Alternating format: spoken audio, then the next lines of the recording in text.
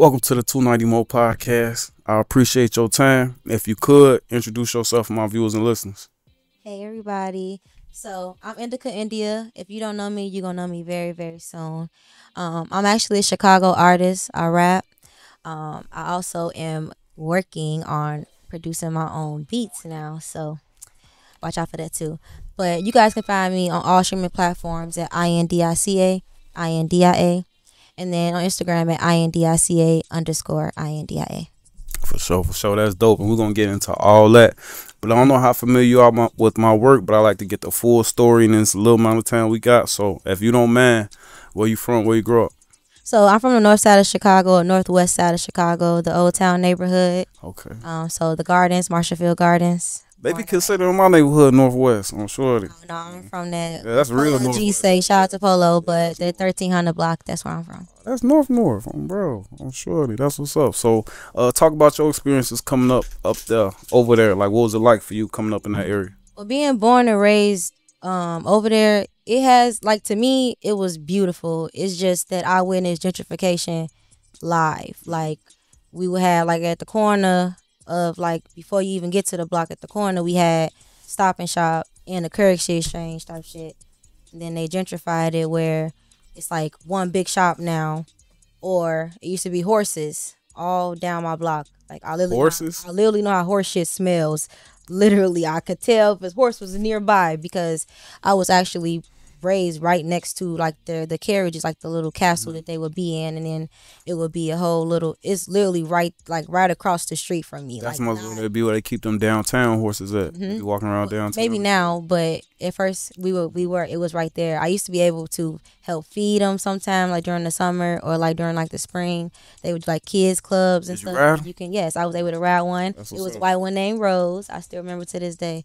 But it's gentrified now. Somebody like burned down the carriage a few years ago. Like I want to say 10 years ago, probably a little bit later than that. But since that happened, now it's a high rise. For sure. Damn. So let me ask you this about gentrification, because a lot of people got different opinions on it. Some people say it's good. Some people say it's bad. Some people say they kicking niggas out the hood. So from somebody who was boots on the ground, what was your experience like witnessing it firsthand? Well, witnessing it firsthand, it made me want to learn and want to invest in reverse gentrification because in reality, gentrification is appealing to the wealthy, and I was surrounded by poverty-ridden people. So, yes, they can gentrify and make things look beautiful, but also sometimes they would increase the rent. Yeah, you may get Section 8 or something or subsidized housing, but it's in certain spots. They want to keep us in certain areas, like box us in, and then we surround. It's like a reverse Oreo, literally. Like usually it's white on the inside, chocolate on the outside. No, we the chocolate on the inside, and then surrounded by us is usually white people and upper echelons. So when I learned that, I really wanted to. That's why I'm in school for business because I wanted to learn like the logistics, but also like my neighborhood, like what's going on in my community, because it's a beautiful place. It's right next to. It's so accessible to so much things. Like I'm next. Like I used to be next to the zoo, the history museum, all of that. So you have access to a lot of stuff, and the kids are. It's a blessing. The schools are good as well, but if you don't have the money for it at certain places where you can see the water, if you're not paying half a mil for a house or even more than half a mil for certain houses that I'm surrounded by, you're not gonna make it. Like you're not gonna be there. But unless you got low income or you ain't got a job and you living off the government, maybe you can in this little housing complex or All right. a little further down or something like that. So it taught me a lot. It definitely taught me to also bask in my blessings because it's a lot of people that live. I mean, it's the hood, yes, but it's another hood that is not surrounded by nothing that I'm access to. And yeah, sometimes we have to dodge bullets and stuff. It was just a shooting today, but it's not as worse as other neighborhoods. We actually are a blessing. Like Yeah, for our sure. neighborhood is definitely a Facts. blessing. Facts. That's dope. That's a dope story. So talk to me about your aspirations during that time. You know what I'm saying? You seeing all this, you feeding the horses. Did you want to be a jockey? Did you want to be a teacher, doctor, lawyer, or was this always in you? When I was younger, I used to want to be an OBGYN, an obstetrician, gynecologist, but Like how I early? can't do that blood stuff and the smells and all of that. Bro, the smells, And the when they told smells for me me, bro. possibly 16 years of schooling, I was like, whoa, no, like Yeah, for real. possibly. It depends That's on crazy. what schools you go to, and then yes, it's a practice. Like you have to Right, really, for sure. you really life You into gotta the keep going to word. school Yeah. up here, So bro. I just felt like no, I don't like being idle for long. Like the idle mind is the devil's playground. So I love moving around. I love adventures. I love fun stuff. So ironically, I work with children. Mhm. So I miss India during the day and then Indica India at night. Mhm. Um, but that helps me as well because the kids are the future. And even though For sure. I'm teaching them, I learn new stuff every day too. So I think that that's like the biggest blessing that I have access to that. And it helps me. Like I said, it goes back to gentrification because it can help with me. Like I kind of, when I make it in this music shit, I want to own a community center. Like I want to own one either in my neighborhood or just in the heart of my city, regardless. That I'm gonna make sure that there's access for these children or the youth in general. It don't have to be just children. It could be you technically are a teenager until you're 20. Mhm. When you're 19, you're still a teenager. Okay. For So sure. you're a legal adult, yes, but you're still a teenager. So I want to still make sure that there's still access for the future because I'm only 25 and my frontal lobe just fully developed. So it's a lot that I'm still learning myself, but I know that if someone else has that access to those blessings as well, like I want to be able to help them do that. For sure. That's dope. If you know, man, I want to know, you know what I'm saying, what was your household like, you know what I'm saying, through this time? Like, was it mom, dad, sister, Okay. brother, you know what I'm saying? Was it? I was raised by a single mother with 4 girls. It's all females in the house. Okay, it was like Bad Girls Club. No, I'm just kidding. It actually was. It still was a blessing. My mom made sure that we were in and out. So yes, I was raised where I was raised, but we didn't parlay. Like we were really sheltered. Like my mama taught us to go to school, come in the house, lock the door, don't answer for nobody. I got keys. Unless I lose my key and I say it's me, don't answer for nobody. Like we were really taught that, and it did teach me to be extremely cautious in around where I am, and also, luckily, she also gave me access to summer jobs, so I was able to go all around my city. Like my grandma is from out west. My mom was born. I was born out west actually at Bethany Hospital. So I was already like coming up north, yes, and I lived there all my life, born and raised. But I'll be out west at my grandma's house as well on Jackson and Pulaski. So What? yeah, My grandma house on Jackson and Springfield, 3836. that Stop playing on, bro. That's what's up, man. 20. I'm sure. Well, it used to be 20, but yeah. So I was able to have like that access. I went to Circle Rock. It used to be on Central Washington, but now it's called like Christ Chrysalis or something. I don't know. It's like that big catalyst. Yeah. So Yeah. I went there. Then I went to Walt Disney Magnet School, like on Marine Drive up north. So the blessing was that my mom was educated. She made sure that even with her children, she stayed educated. Ironically, she was 25. I'm 25. No kids though. What did But she do? I'm sorry. What did she do? She used to be a Head Start teacher at the YMCA, but now she's a supervisor. Damn, Head Start. I ain't heard of Head Start in so long, bro. I was in Head Start. Yeah, so she used to be on Madison and I want to say Holman, but I don't think it's Madison Holman. I forgot. But like right there, Garfield YMCA, like right there. She used to be right there. Not too far from Marshall High School. Yeah, I think my shit was in a Boys and Girls Club somewhere, bro. So we used to always be out west in reality. That's really why I used to learn like the different streets and stuff, and like just figuring it out. But me being so sheltered. I learned like I used to go to North Lawndale for summers, or like for like the summer school, not for summer school, but like summer camp. So once I was These able to niggas do is that, crazy over here. once I was able to like learn about it, I knew that I was like different, and I knew I was sheltered because they used to call me white girl because the way I'm talking. Right, In reality, I'm just talking proper Right. because I had the Just education correctly, I bro. talked to- So my sister used to give me books instead of her saying shut up. That didn't work. She just give me books, but she's 16 or she's 6 years older than me. So when I was 10, even when I was younger, when I was in kindergarten, I was already on a second grade reading level. She was giving me books I had no business reading. I'm talking about Sister Soldier, Zane, Eric Jerome Dickey. Like I had no business reading them goddamn books, okay? but it also taught me better. Like in my mind, I knew not to do that because I'm not old enough to do that freaky shit. But I knew about it. I do it, and it also helped me because I kind of learned the difference between lust and love when I got older. And also I'm the middle child, so you really gotta find yourself more because I always wanted to just be like, hey, see me, hey, look what I'm doing. Like, I want you to see me as well, not just them, but I was usually seen because I was needed. I'm the mediator type shit. So I had to learn. You got lighter? I'm gonna have to learn myself. I ain't got no light. I ain't gonna pass this crackhead light on the camera, man. The hell? Oh, bro. So yeah, my mom, being a single mom, I didn't learn until I'm older now that there is no such thing as free time for real when you a single parent. And when you a parent, period, shit, bro. Well, yeah, especially when you in a black community, yes. But trust me, like even when I was a nanny, no, for sure, my OG was a single parent. I know what you mean. They made time. Yeah, like sure. The Caucasian families that I worked for, they made time for their kids because they luckily had the access and the money to do it. They had a whole nanny. Like while you help me raise her or him, I'm gonna work at home. I'm literally in the next room. That's another thing. They'd be in the next room.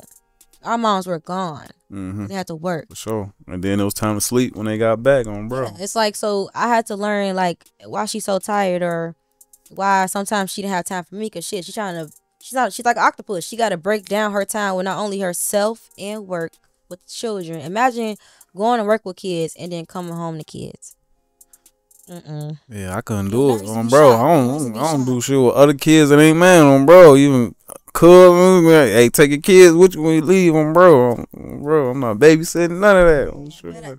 It helped. I guess that's probably why I'm also a nurturer. Ironically, my dad, he was a deadbeat. He's a rapper. So I'm a teacher like my mom used to be, and I'm a rapper like my dad is. It's kind of funny how the universe works. It's kind of ironic. So your dad was a rapper. So you say he probably spit a little one too if you give his ass an opportunity. Okay. Whatever. I'm not. So you say he was a rapper and he was a deadbeat. He not a deadbeat no more? I mean, I'm grown. Okay. So I'm not gonna call nobody no deadbeat when I don't need you for those things as a kid that you really needed. I needed time mostly, but I'm learning at an age now that instead of harboring that trauma, I had to heal from that trauma.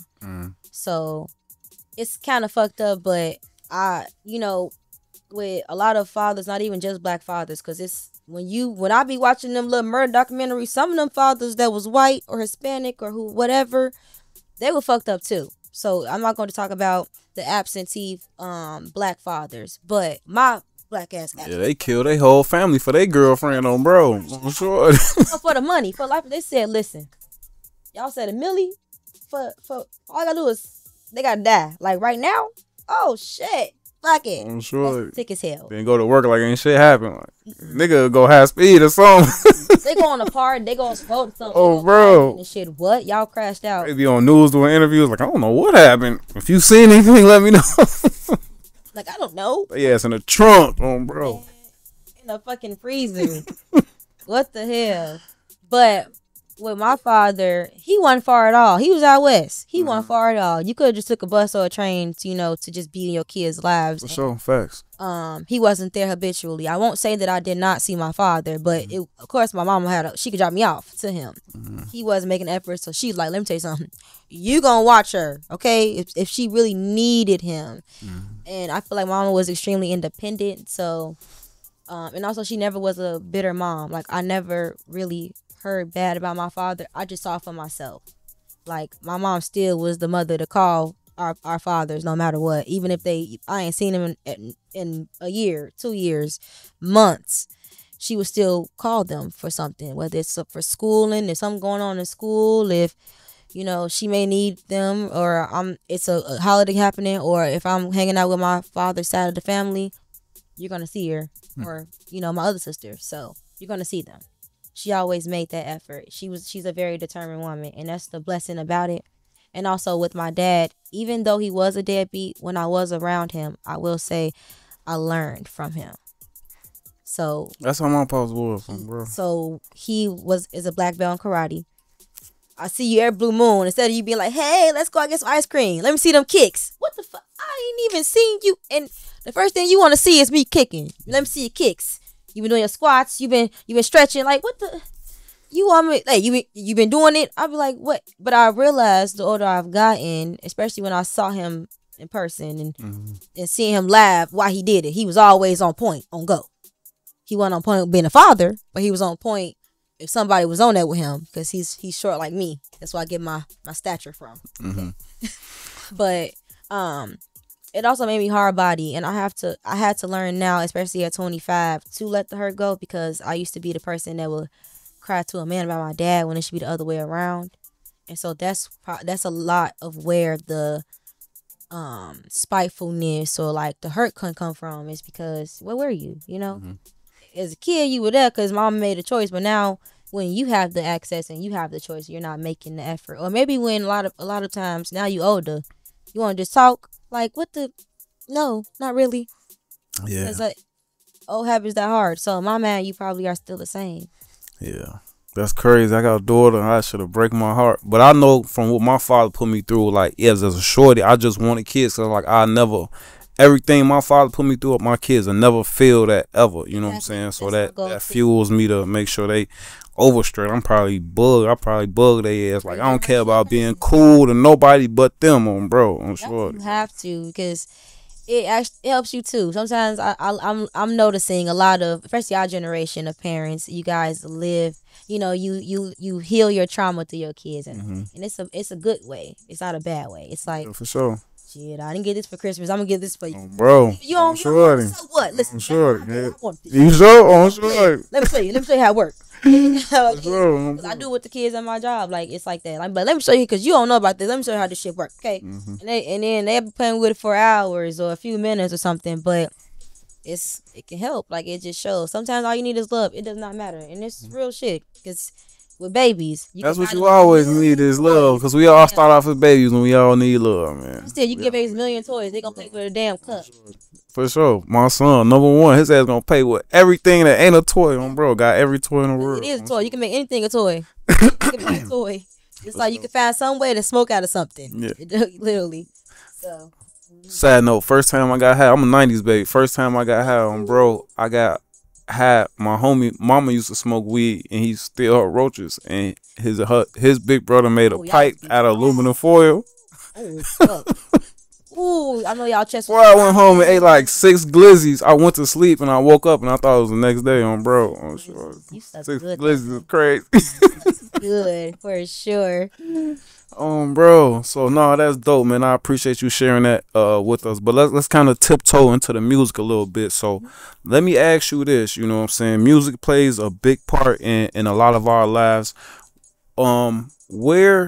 What was being played in your household? Like, what was OG listening to? What was y'all listening to on Saturday mornings, cleaning up? And then it's 4 women, so I'm knowing it ain't just all R&B, sad, you know what I'm saying? No, but in a way, yes. And then you say his big sis was 6 years apart, so yeah, we were 6 years apart. It's funny how it works, because mama ended up having a baby 10 years after. Like, she was just doing shit, because, like, you're 35. Like, wow, what the fuck? What? You had 3 already. 10 years later, she like, you know what? Fuck it. That's what it gave. It gave that. But that was the biggest gift. Shout out to my mama. Because the biggest gift you gave me besides my life, of course, is my baby sister. All my sisters, yes. But that baby, even though she's not a baby, she's 15 and taller than me. But that's still my baby. I don't care. My mother played R. Kelly. Okay? I'm not saying free him. All I'm saying is he could drop a few more songs. I'm just saying. I'm not saying free him. I know what he did. Oh, that's the first of it. You said a few more songs. You know, people always be like, "Yeah, play that shit," but you said a few more. Okay, I'm sure.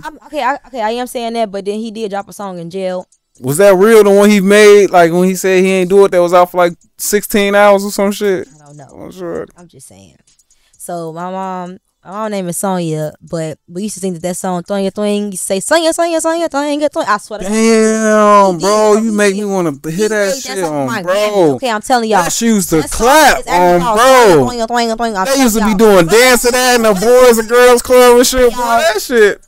That song, R. Kelly. You gotta play that shit on the speakers, boy. That shit gonna clap, boy. They don't know. Mama met him. I think that he saw her probably in passing or something, and he was just like Sonya, and then he was like Sonya, Sonya, Sonya, Sonya. I'm telling y'all, Sonya, Sonya, Sonya, Sonya, Sonya. Bro. Stop. Think about it. I'm sure. Alright. Hear it.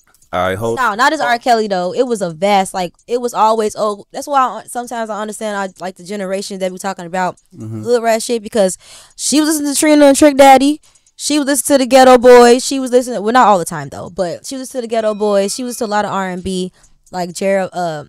I'm sorry, I'm about to say Jeremiah. Sometimes Jeremiah. She had birthday sex in the chokehold. Okay, but WGCI was like the main thing as well, and also my dad, even though we didn't see him every blue moon, when we did, we had all the new albums because he used to burn the CDs. So any movies or albums that were out, same here. He would burn all the bootlegs. So movies, like going to the movie theater, was like a special occasion because we didn't really need to. For sure, bro. We were blessed. Bro. And Mama had her childhood. I feel like I never went to a family movie theater. Like as a family, I started going to the movies like with my friends and shit. Back in the day, you used to really be able to sneak to the theaters. My uncle used to go to a movie and watch 2 other movies and shit. Early. Bro.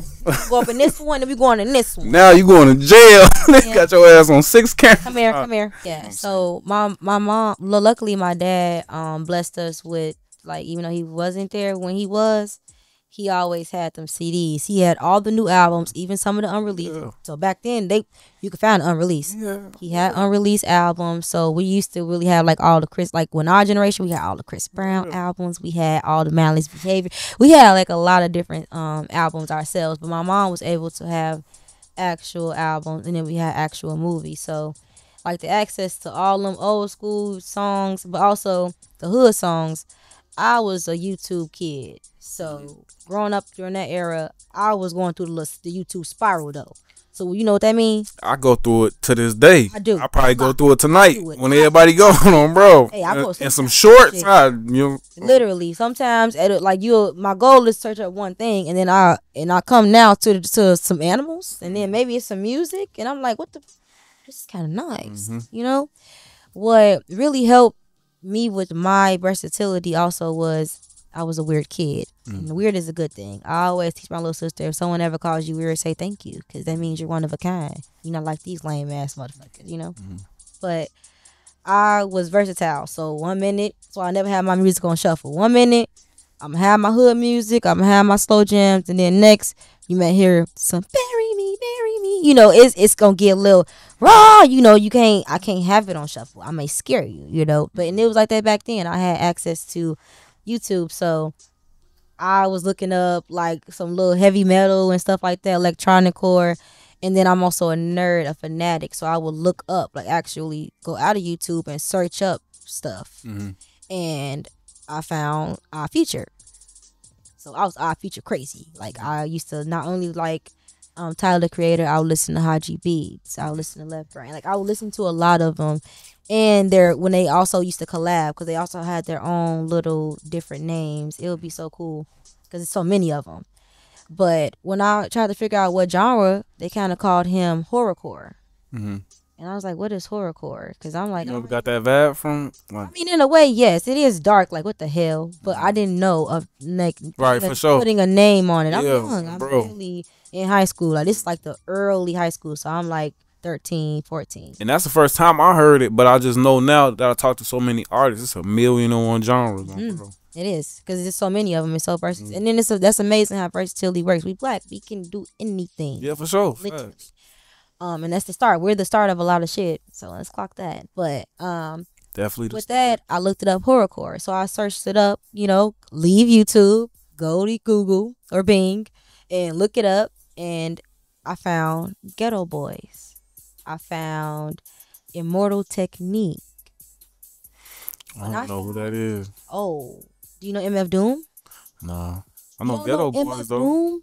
Nah, MF Doom. Oh, the one that used to wear like the mask, like the. Who he used to be with? He was underground, like New York, but he was with like a lot of artists. You see, I was like a New York hater coming up. Like I didn't really like. You know what I'm saying? Like when people like Jay-Z was raw, arguing on Facebook. Lil Wayne was the New York versus Chicago. Yeah, I didn't do the argument part, but I was just like, you know what I'm saying? Like Wayne heavy and down south trap, and then Yeah, once drill came. I'm a Lil Wayne fanatic. Okay, But now that I'm older, now, I'm starting to I'm not appreciate just a that Carter music, 3 you know fan. what I'm saying? I am not a human being 2 fan. Okay, What? I I'm not a Carter 3. about it. Shout out Soldier Boy, even though that okay, if Soulja y'all Boy's a legend, let bro. me just say, Soulja Boy's a legend. I just feel like the song Trigger Finger was so fucking hard. But if you heard Soldier Boy's verse, it gave shit. He done snapped on all these beats. Let me just put him on there. Did you hear his verse? Nah. Okay. Hopefully no copyright. But he was like, rest in peace to the game, cause I'm fresh to death. Rest in peace to the gang. Tell them kill theyself. Make a death wish, cause I'm too fresh. Cause I'm fresh to death. Cause I'm fresh to death. You go broke trying to get fresh like this. Rest in peace to the gang, cause I killed it. I'm fresh to death. I'm fresh to death. What you talking? I came out of coffin. Yeah, that was it. I was like, what the fuck? All right. And then Lil Wayne was like, I just can't see myself living in a house of mirrors. Like he was just like, look, let him cook, cause he done cooked these beats, so let him cook. But it was just like he didn't need him on there, cause Lil Wayne is a lyricist. Him and Immortal Technique were the ones that inspired me. Yeah, I'm gonna have to check out Immortal Technique. You make me want to see. Yes, listen to You Never Know and Dancing with the Devil. Mm-hmm. So before I started rapping on a beat, I was doing spoken word. Mm-hmm. My name was always Indica India though. Like I didn't pick my name though. Someone gave me that name. So that was definitely one of my questions, but since you walked us into that, you know what I'm saying, I was definitely wasn't expecting that somebody gave that to you. Yeah. So I'm assuming it wasn't given like a birth name. So no, my name is really India.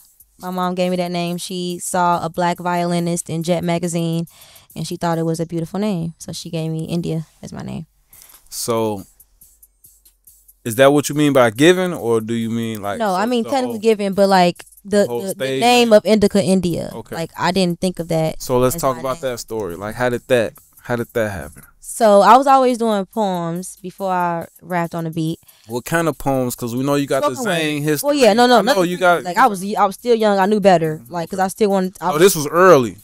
Yeah. Okay. Like in high school. Like I was a junior in high school when I got the name. But I was just India shit. Like but I was always just writing like it's just in me. Like my dad used to be rapping, so I used to try to do it too as a kid. So naturally I always was sing. It's so funny. Sometimes when some people be saying something, I can have a phrase from a song for you. Like you could be saying something and I can remix it. It's so funny. You be like, how did you I don't know. It's the coolest thing ever. But still to this day I can do it. But I was junior in high school, and back then only seniors can go to off-campus lunch. But we didn't give a fuck. Okay, we finna pop out. Okay, we finna get high. We gonna smoke our blunts. We gonna go to the stores if we got time and still make it back for your next period. I met it was a group of us, and I met an underclassman named Zay. Shout out Zay. And he first of all he was ditching his damn self. He had no business even being. He didn't even have our lunch period. That's what I said. Cause high school was lit. Cause my high school was shit. You can walk out any of these doors whenever you want to. Ain't nobody gonna stop you, bro. May if they don't fuck with you, they may. But if you locked in with them security guards, we was locked in. Luckily, and I had my older sister had went there too. So luckily, like that's what surprised me about high school. After football season, I was like, I could just leave. Ain't nobody gonna stop me. What? You on a football team? Hell yeah. That's really why you had motion for sure. That shit. Okay, my little ass. Best time of my life. Caught, you know, but also I had motion where I was knowing them. I'm like a daughter to them. So it's like, all right, go. Yeah, you stand out, little young girl walking around, short walking. Oh no, I don't stand out because I'm with the crew. Like I was really like in my mind, but I learned because that's also what taught me in high school the difference between lust and love. Because I'm thinking that these my homies, and sometimes some of the people that you thought was one of the guys had a crush on you on the low, and you're like, what the? Oh yeah, every time. Dang. What are you doing? You know, I didn't. Yeah. Y'all can't blame people for that, man. No, you can blame them when they lie on you. Like, hey, I hit that. Yeah, for sure. Yeah, that's weird shit. But when you look back, it kind of course, it sounds believable because I'm leaving out with y'all. Right, like, for sure. Yeah, for sure. That's weird shit. But I didn't think that it made sense. Like, why you lying? You know, I don't know. Everybody different. No, that's not shit. That's not shit. But also, we had no business being outside. Like, we supposed to be in eating lunch the right way. No, we outside. But we ended up finding like these different cuts and stuff to smoke in. And Zay was We actually, used to smoke in people's hallways on, we were bro. literally in somebody's back patio, like their porch thing. We would hop over it because they got a big ass steel door. We would hop over the steel door and go up all them stairs. So we didn't go up the stairs. We just be on like the second flight, and it'll be a lot of us. We all be smoking. Back then, them tray fives used to last for days. Nowadays, Bro. I'm blowing them a day. Trey, what a day on shorty. More than this. That's like if you by yourself. Zips and shit. Oh, No, sorry. myself. I'm talking about myself. Oh, it's I'll like- come back faster, but I still be like, God damn. At least a zip a week on, I bro. roll up one before I even smoke the one off in the phone. Like you gotta have two. Yeah, You gotta be gotta ready. get high in before case. you get high You know what on, I'm bro. For sure. Gotta stay ready.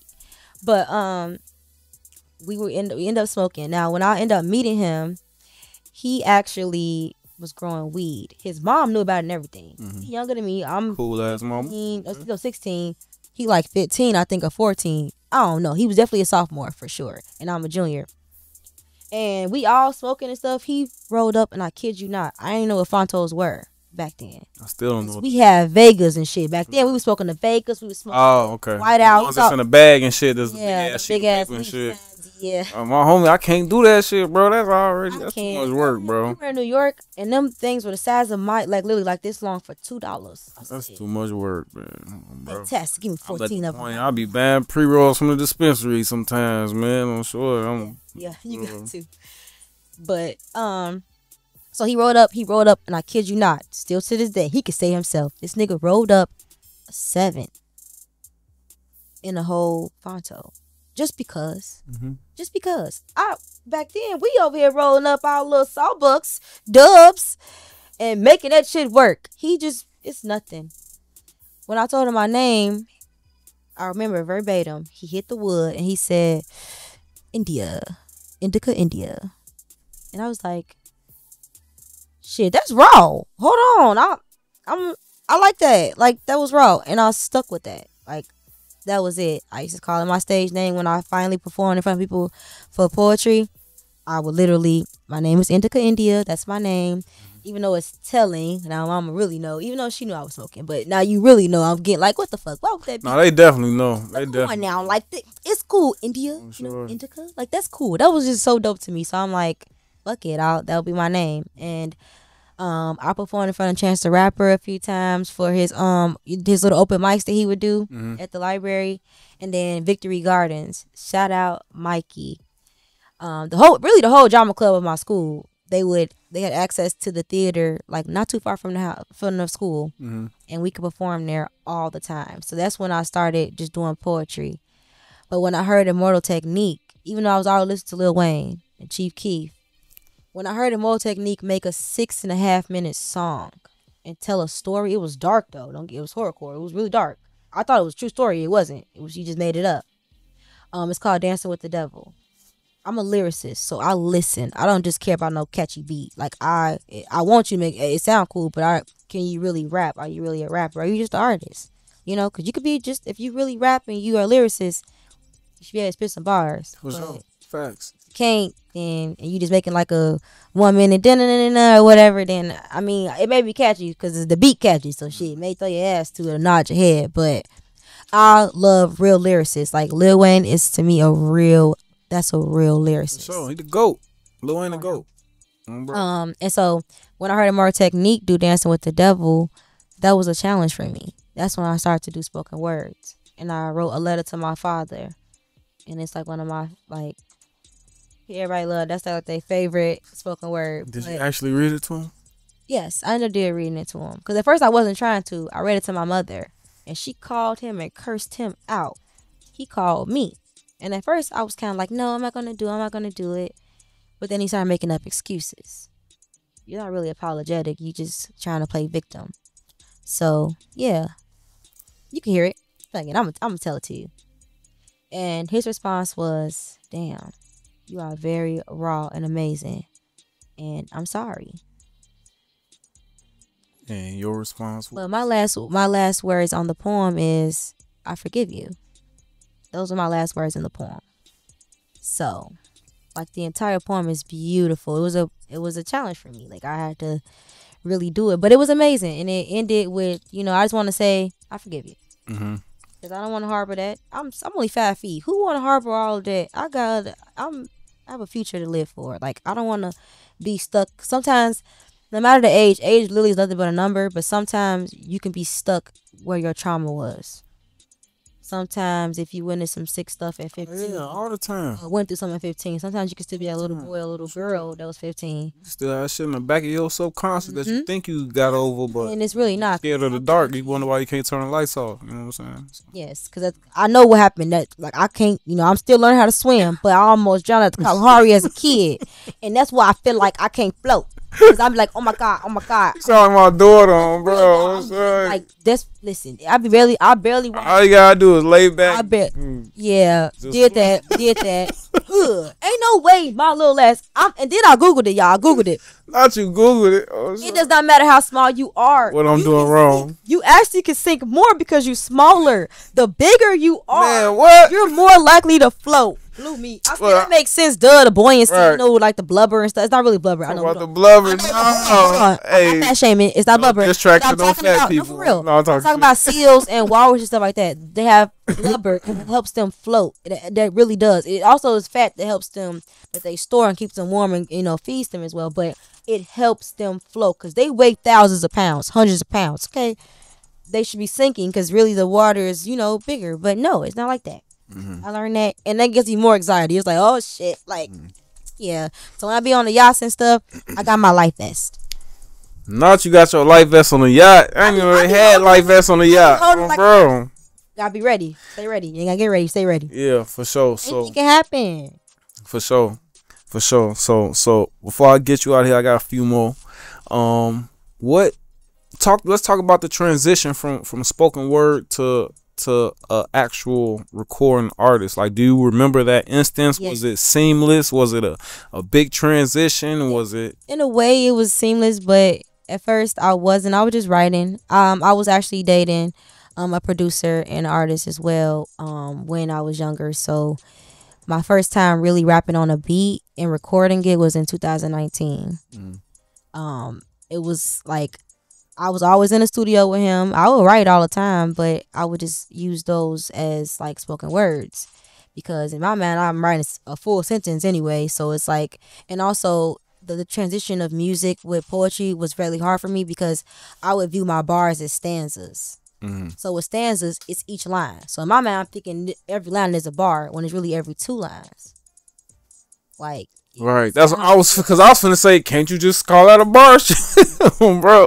but it's not. Yeah, Sometimes you for can be, sure. like saying something deep and then it's just one line. That ain't really that's not the whole bar. You still like I used to write lines after line. Like I got like 60 bars. Like Well, no, bro. you don't, girl. That's about 30. You need 2 more. You trying 32 bars? What?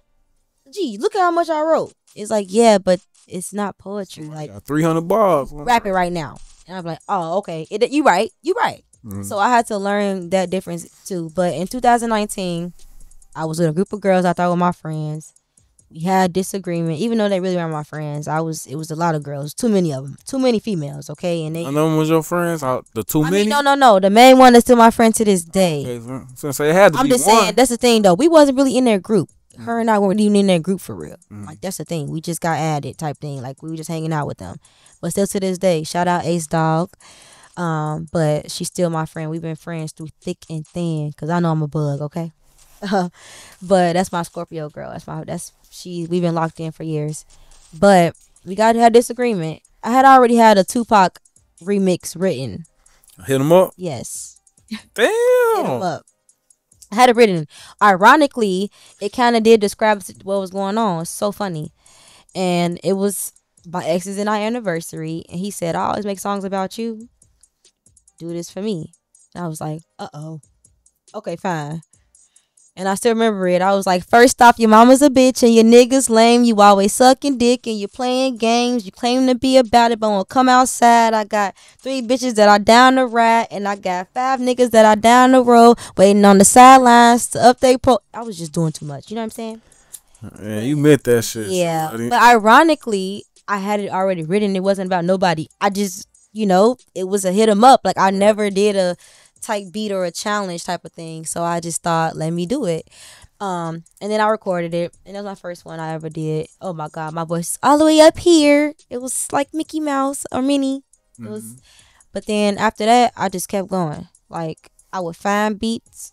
I was dating a producer at the time, so he would have beats for me. He helped me find my sound a lot because I'm more of a just I want to just rap. I feel like Ebony Players Club. I just want to rap for y'all. That's it. But with rapping, you gotta do your ad libs. You gotta do your ins and outs. Sometimes, even though it's hard bars, what makes the songs be like the ad lib sometimes, or that hard beat, that weird little catchy thing that you was like, suck my dick, let's go, like shit like that. Like if you do those things, like it can add on to song and really turn it up. Yeah, And I feel like you gotta do those things. I work with so many artists and they just verse, chorus. I'm like, bro, say other shit. I be trying to play other people's songs. I be like, you hear them in the background, like I be like, bro, just talk, bro. Yeah, so for me, like, little shit like that. I have my hiccups. Don't get me wrong, because sometimes I just want to just spit my bars. Like I think it's dope because it's a freestyle. Sometimes when I'm just doing like a one take, I'm feeling like Juice WRLD. Like those sometimes. I love that because Juice WRLD, when he did his freestyles, he didn't, even though in a way he did mess up, he did not, and he would laugh at it because he was so dope. Because it's off the dome. Like it was just the dopest. It was the dopest thing. So every time I ever did a freestyle that because I write all my songs, but when I freestyle, I love it because the fact that I can do it without being like blah blah or like stuttering or anything, it's like, damn, girl, just keep punching in. Like you can do it. But sometimes for me, time is money. So I be wanting to come in there prepared or coming up with something written already and just trying to find my sound. Or, hey, you got a beat for me today? All right, let's go. Because I know I can write it and get it done without me overthinking. Because sometimes for me, every line has to rhyme. That's still the poet in me. Every line has to rhyme. I fuck with that because a lot of artists. Literally, as you can see what I just said. A lot of artists getting away from that, bro. Yeah, and no, for me, I'm still working on little catchy stuff. But it could be catchy and still rhyme and make sense. Because I feel like that's how you rap. That's how lyricism works. Like you should be able to spit some bars and that shit go. Like, yeah, but them go at that shit. He can make any word rhyme for somehow. I don't know how the fuck he do that shit, but any word rhyme and anything makes sense. Yeah, I thought I couldn't rhyme orange, but porridge. Yeah, I'm sure. It's just the way you say it. Orange. You know, it's just the way you say it. Like it's how you say it. Let me ask you about your creative process, because you mentioned that you write everything, you know what I'm saying? So what's it like when you go to the studio? Is it no, you know what I'm saying, no edits, you know what I'm saying? Is it one take Drake since you got everything written down? Do you write in the studio? Like what's it like, you know what I'm saying, putting it together? All of the above, literally. It just depends on, like for me, I love authenticity. So I always try to come, well, for one, I'm going to roll up. I'm have my woods ready. I'm going to try to calm myself down because sometimes I get really excited and I'm in that mug moving, you know, like, and obviously I know nobody's looking, but it can kind of affect, like, girl, be still. But I be so lit and excited to, like, I love music. It's my therapy. It's so fun. But for me, I like writing. So I'll be in the house, got my TV on full blast, playing the beats, writing. If I'm not done by the time I already booked the session, I'm gonna just finish it at the pen and paper, right? You writing your phone? Like? I used to, so I still have my actual book that I did my poems in and my rhymes. But now, no, I do it on my phone. But sometimes I do still bring it and I'll write something new in it just to have it. But I usually just write it in my phone or I punch in because sometimes I don't want to look at my phone. Like if I'm saying something fast, because I talk fast, I'll try to figure out a way to switch it up. So that's when the edits come in. Yes, I have something written already. Maybe if I come in, or maybe it's not even done. But then I may need to actually like slow it down. Or okay, hold on. I hear it on the beat right here. So I may need to say it slower. Or hold on, let me switch this flow up. Like things like that. So that's where the authenticity comes into play. Because then it's like, I also ask my producer, it's all about trusting who you're working with as well. Like, how that sound? Let me hear it back. Like, I love my voice, so I usually try to hear it live. I don't like just sound like this. Like, I do right. But not right now. You know, I talk to a lot of artists who say they don't like hearing their voice. I like, love my voice. A lot of artists like it is so headphones never an so option. Like when you said like I just want to hear my voice on it, that's the first time. Them motherfuckers over there collecting dust on, bro. I'm sure. My voice. Bro, I'm the type of nigga. I'm like, yeah, let me get the headphones on, bro. I'm sure. But no, that's dope. That's dope. So you mentioned, you know what I'm saying, the connection with the engineer. So I want to ask you, like, do you work with the same engineer? Do you have a certain group of engineers that you work with? Do you record yourself? I know we kind of talked to you kind of through it about getting into making beats. So Mhm. what's it like at the actual production level of the music part? So, at first I did not have a habitual stew man. Mm-hmm. Sometimes I was bouncing around from one stew to the next because I didn't have like that. Like I said, my ex was my Mm-hmm. producer, so I had it, but that was years ago. So once, like, it's been like almost 3 years now. So with that, I knew to find, I need to lock in with somebody. I need my own actual studio. Besides me just doing it myself, and just trying to like record myself, I needed somebody to help me because I didn't know how to just fully do it. I used to just learn how to, when I was in the studio with him, press the space bar and then press it again. Like if I record myself, press it again. All right, nope, go back, press, or drop down or something like that. Now I actually do my own, like two of my songs on my album that I just did. I finished my own mixes at the end because I needed it cut off a certain way, and I did it on my phone. Mm-hmm. So now my set mixes that I did at the shows, Yeah. I do it myself. Like I just, and it'd be hard, but to zoom in and like edit it and cut it. Nah, you ain't gotta But tell me. 'Cause I'm man, sure I'll be up here at YouTube University. Like, I'm but sure. shout out DJ Fame and shout out Marco Damn, because shout out DJ Fame on bro. He yeah. slid through here on bro. So with those two right now, I've been locked in with DJ Fame is really the producer. Mm-hmm. They both make some dope. Y'all need to lock in with them, like I said, because they are dope ass artists themselves as well. I have done a song with Fame before. What the hell? That's that shit, and that's what helped me. He helped me come out of my shell because I'm a rapper. I don't like singing or none of that. I be just wanting to rap and be hard. I want my voice to get like this and get real serious, like stuff like that. That's what I do. Mm-hmm. But to harmonize, I don't be liking doing it. But he helped me. He pushed me to actually be like, "Come on, bro, right? Cause you can write fast, so just write it." When I heard the beat, I was like, "All right, fine." And it's not singing anyway. It's just harmonizing. Like I'm not over here like Aretha Franklin. Like I'm over here I'm doing what a lot of rappers do, which is just talk in a way, but it's like a little harmonizing. That's it. Mm-hmm. Just something simple, and it goes. Cause a lot of like shout out Star Vans, like she was doing it. Like a lot of artists do it. Cause I'm not trying to sing. I'm just trying to rap. But sometimes that little fa la la la, it goes a long way with the music. But in the lab, that's what helps as well. Like lately, sometimes I come with a beat. I'll have a pack of beats that I'll come with, or I used to sometimes I do the YouTube, but lately I've been having artists or producers that send me beats as well. But Fame and Marco have been snapping in the studio, so sometimes I'll be like, "All right, play a beat," Mm-hmm. so I can try to catch on.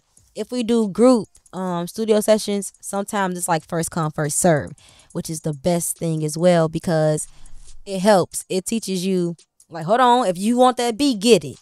Especially when you working with other like male artists, that's the biggest thing too. Because then sometimes they'll overtake it and be like, "All right, I want one," and they're like, "No, no, no, no, no, no, hold on, I like this beat too. Let me get it first. Let me get it." And it helps because once you like actually figure out your sound as well and your versatility and what you fuck with. Because usually for me, if the beat is hard, I want to hop on it. That's just me. I'm not looking for a tight beat. I'm not looking for a specific genre, or I don't want to care about slow or fast. If it's hard, I want to hop on it. That's just how I am. And still talking about your creative process and talking about that still a little bit more. When you creating songs, are you like, I need one for the radio, I need one for my girls, I need one for them lakeshore night drives, or is it just always a vibe every time you go to the studio? The main thing is a vibe, but those, yes, like when I did the come on, arch your back and move your hips and dip it low and spread it wide, it was random. I don't be doing no twerking stuff. Like I do twerk, but I'm saying like I don't make those, So I let the other ladies do it. I don't do it. But when I heard that beat, I said, "Oh shit, I gotta do it. I gotta do the beat. I gotta do the song." And I also did another song with Ace Dog, and her and I woke up and went to the studio, and I was like, "I want to do a twerk song." It don't even sound like me. That's the universe speaking. Then do it. It's a challenge. I love challenges. I love adventure. I do things that I'm afraid of. Like snakes, I'm scared of snakes, but I will hold one. I literally ask, like when I see snakes, I'm like, can I hold it? And I'm scared to that motherfucker. Don't put it around my neck. This a constrictor? The only reason I ain't got no snake up in here is because you got to feed them motherfucking rats, bro. And I do not fuck with rats. Yes, that's another thing. Sure. They sound like really cool pets, but I don't want to feed no dead animals. Yeah. I don't. I don't want to. I said I wanted a rabbit, but that's a lot of shit. I'm just gonna look at that. Look, Yeah, that's a lot of shit on, bro. Go puffs all around my house. I don't think I want that life. Oh, bro. A goat, I know I'm a goat, but a goat, that's more cocoa peppers everywhere. And they eat everything. Might get a lizard or something, bro. I said I want me a dog. Yeah. Either a cane corser or a German shepherd. What? Definitely gotta get the cane course. But that's a lot of with these dogs. You gonna be able to ride that motherfucker on, bro. Yeah. Hey, come on, let's go. Oh, sure. No, that's what's up. That's what's up. Walk me. I'm gonna be on the back though. I'm gonna be on the back.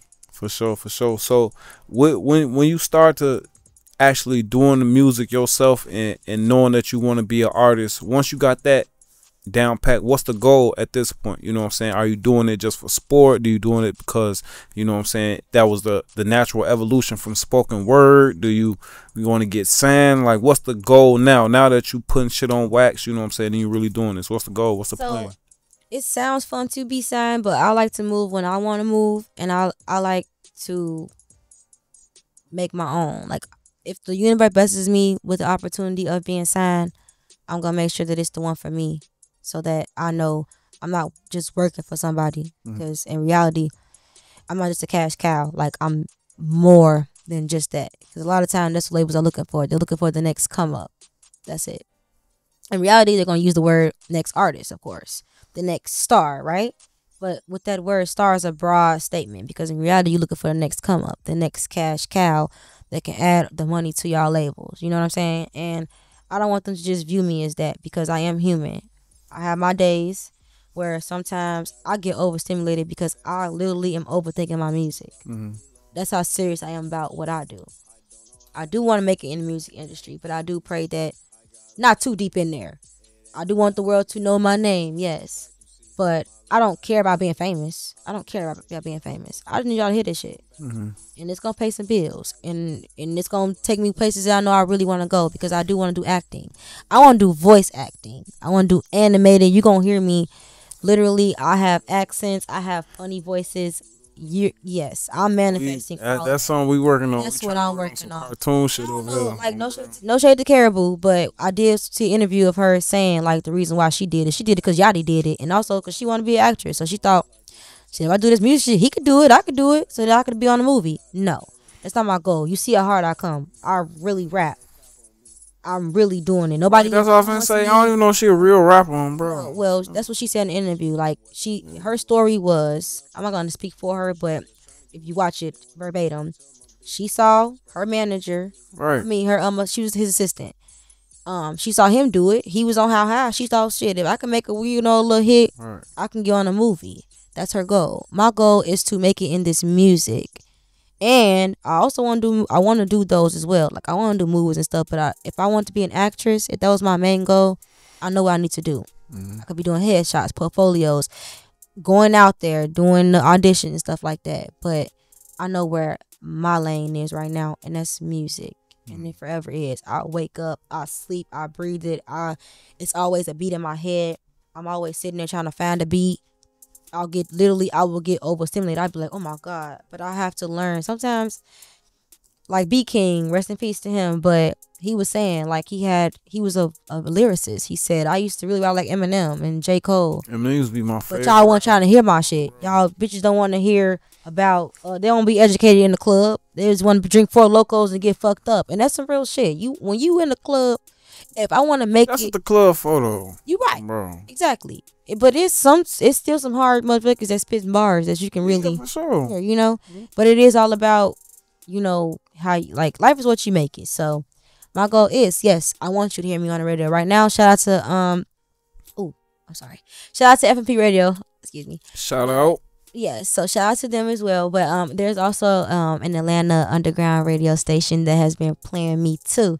So I definitely want more people. I want to hear me on WGCI. Like, what? That's me? Yeah, for That's sure. me? So I have working on Get that. using less Way. fuck and, different words. I could say fuck, but there's other words I could say that can, actually be played on the radio. Yeah, and that should make it easy, you know what I'm saying? Oh, sure. You know what I'm saying? Make it easy. For sure. So I got a couple more questions. I'm gonna let you get up out of here. So I want to ask you about your support system. You know what I'm saying? I talk to a lot of artists and they be like my biggest fans, my biggest supporters, my biggest sharers, commenters, people that I ain't never met before that I met one time. What's your support system like? You feel like you got the support around you, or it's far and wide? So for me, it's like that. Sometimes like I'll literally sometimes come to shows by myself, and I always leave with a fan. I always leave with a supporter, or I'll come to a show and someone knew me, someone knows me, and or have heard of me, or remembers me from years ago from that one show. Like, to have an impact on people from just that first encounter.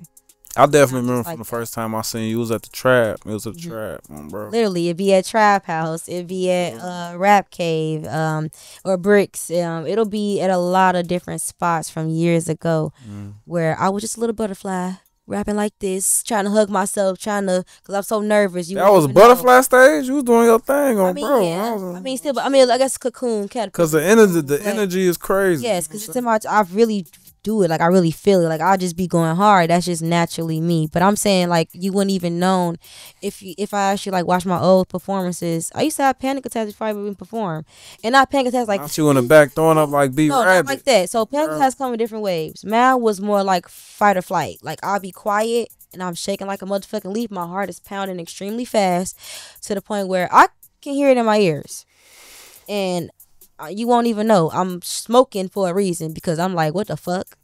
The whole time I'm just excited. I'm not nervous about none of y'all in here. I don't care. I mean, I do care about y'all, but none of y'all are making me nervous. Yeah, I think that's like anxiety. It's the anxiety. Yeah. It's the anticipation of what you about to do, because I go hard. Like, I'll be winded after I perform, because I'm really rapping from the heart. Like, that's why I say I'm spitting bars from the heart. You can hear it in my rhymes, because that's just how I am. Like, I naturally am like that, and I'm learning just to, like, loosen up and dip it low sometimes. You could do that, because I am hard body, I am gangster, yes, but I'm still a lady. I'm still a flower.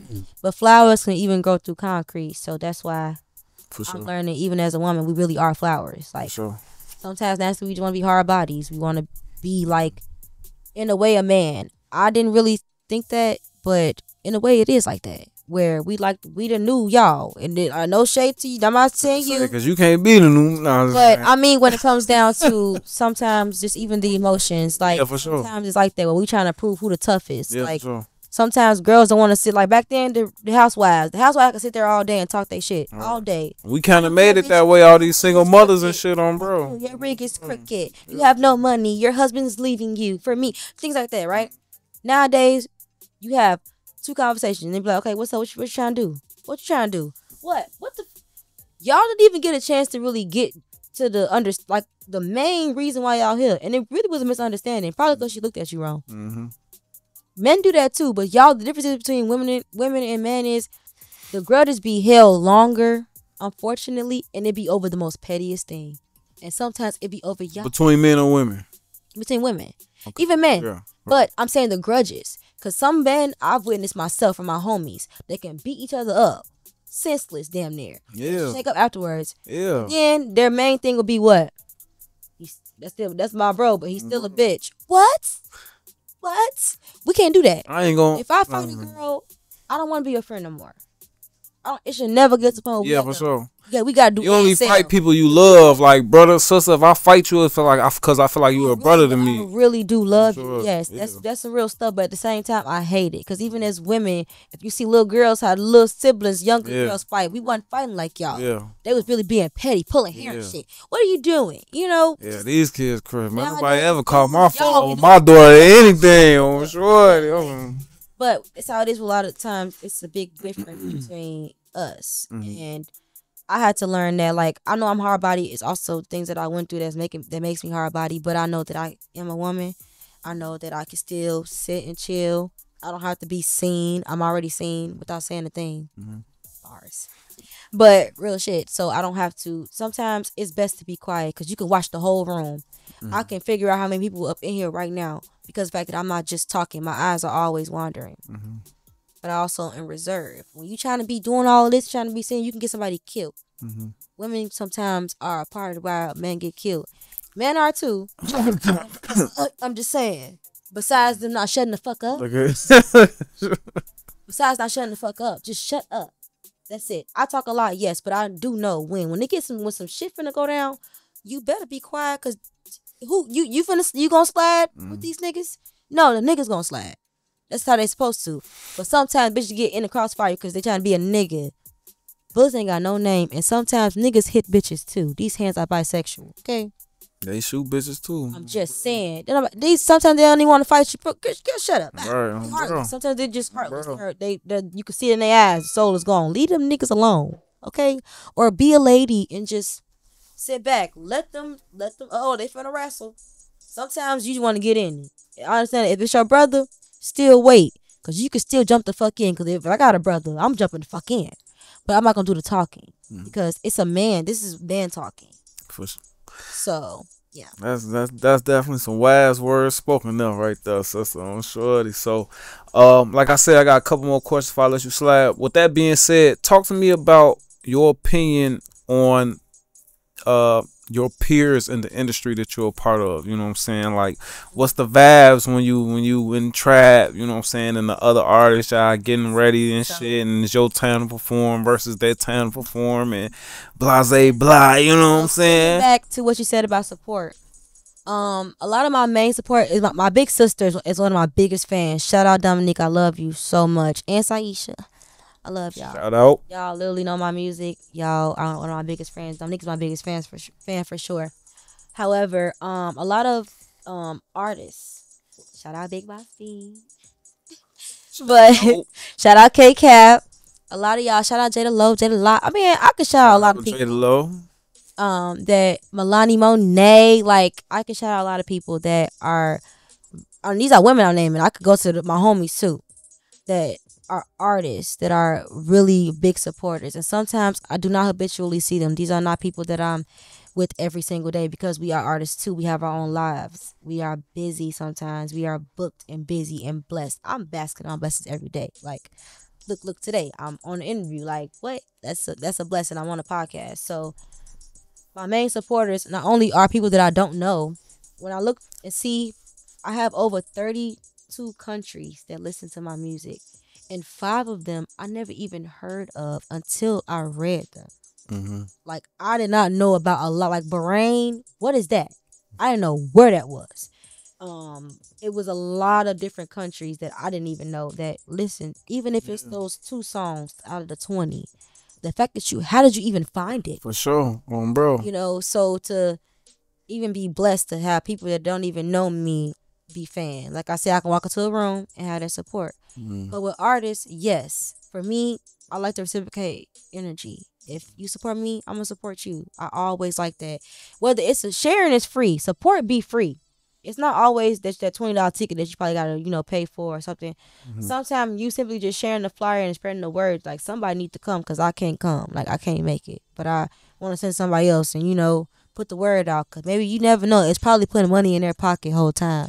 It's not just you missing the show. Like, you never know. Somebody need to pay the bill. Like, that one person could have made a big impact, But with that, it helps you learn who is going to be with you when you are at the top.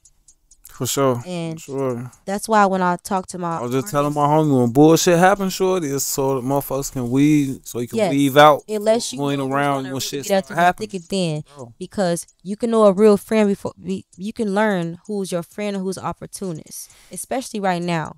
Right now, the whole world don't know my name. Right now, I'm not a millionaire. Right now, I'm still living day by day, just like everybody else, And with that, this can teach me right now too who really gonna be there. But also, when I make it, that's why I pray every day, because I want to continue to keep the genuine people around me. Keep my circle small. Yeah, I may know that celebrity and that celebrity, but that don't mean that I'm with them every day. And that's what helps me with artist friends as well. I'm not with all my artist friends every day. It is fun to party with them. It is fun to do sessions with them. It is fun to hear their music. It is fun to even see them live. I love when I look in the crowd and people know my music. It's amazing. I bet when I know their songs and I'm in the crowd.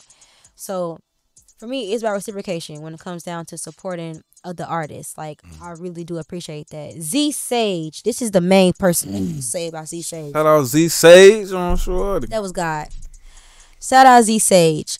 Every time I've ever asked her for a favor when it came down to music, she has delivered within 24 or 48 hours. Whether it is a verse, whether it is a video for content. When she texted me, I need you, one time ever, I ain't gonna fly. I was there. You know, I ain't gonna fly. 24 hours. Ask for a favor, bro. That's love, bro. That's love. That's love. And still be overthinking like, I don't think I did good, gang. Girl, you walked. Cause out of my love, you at least got 48 on, bro. 72. I'm not rushing. No. I'm not. I didn't give her a time period. But for you to do it within that span, that just shows your dedication to me as well, and your Lord. Like, that's love. And like, that's what I'm like, I always do. I know I'm learning like the difference between friends and stuff. That's a friend and that's a real supporter when it comes down to music. That's a person that when I make it, that's who I say I'm gonna see you at the top. Facts. Just like Bean. I say that all the time, I'm gonna see you at the top. That's my motto. And Queez, shout out Queez. Cause it's period. I'm a NCCBKE. I say I'm gonna keep her close so she can't leave me on, bro. I'm sure I'm already be there on, bro. Bro, yeah. What time we leaving? You remember that? What time do I quit? You know what I'm saying? We outside. No, for real. Right now, I got the camera already. Bro. Blessing. And that's why I say I bask in my blessings every day, because if you don't know me, you're gonna know me very, very soon. And when you do, yeah, you probably not seeing nobody around me now, and that's for the right reasons, because I had to learn. Not everybody your friend. Right, and ain't nothing wrong with that. That's good. You gotta have discernment, bro. It ain't good. We got 100 motherfuckers around you. They ain't worth shit. They ain't do shit. Literally a year ago, I probably would have had a group of people in here, but I probably would have to beg them to come, which is embarrassing. Bro, she want to come. She want to come to in here. And I'll be hating. I'm gonna bring a million people with them, and don't nobody else do nothing. I'm sure it be one art like, damn, don't nobody do no camera. Don't nobody do nothing. Y'all just here. Bro, but it taught me that nobody takes my craft as serious as I do, and nobody is me. That's another thing. When you look and expect yourself for somebody, you're gonna be disappointed every time. Nobody is me, and I'm learning. If you're not gonna come hard, I'm not saying exactly like me, but if you're not gonna reciprocate the same support that I'm giving you, I can't be around you. So and it's okay. I still fuck people from a distance. I'm not beefing with anybody. For sure. I'm about that every day. Of course. If you beefing, that's the only thing I'm beefing with is my fridge. I can't stay out that motherfucker. I love it. I can't. Beef with my damn self, bro. That's it. Me versus me. That's it. I'm not competing with nobody. It's me. I have tunnel vision. That's why in my raps, almost every song that I have, ironically, I can always find a way to say stay focused or tunnel vision. I always have it in a bar. It never fails. It's effortless now, where I always got a bar like that, and it's always a different bar, but stay focused and tunnel vision is somewhere in there. For sure. That's dope.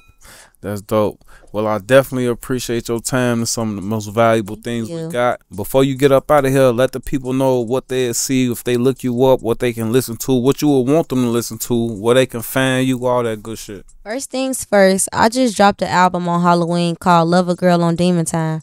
So make sure you blare that. And I also got a feature with Big Boss Bean on there, but they ain't the only feature I got. I got another album that I dropped last year called My Diabolical Dialogues, and that's out on all streaming platforms as well. Titles go crazy. Man, I'm a lyricist. I don't play. Bro. You can find me everywhere. Indica, India.